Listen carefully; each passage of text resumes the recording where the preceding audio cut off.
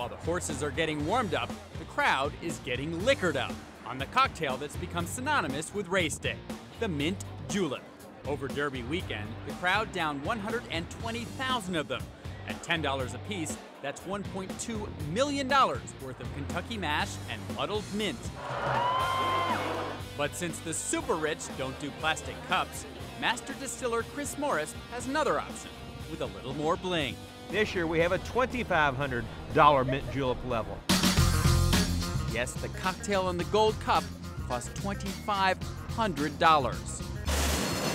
As American Pharaoh races into history, I'm afraid of every single horse in that starting gate. experience the journey with up-close, unprecedented access. It's the real deal. The private pre-race moments. Showtime.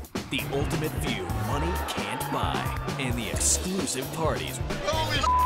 It's your VIP pass. Secret Lives of the Super Rich, the Triple Crown. Premieres Thursday, June 4th on CNBC.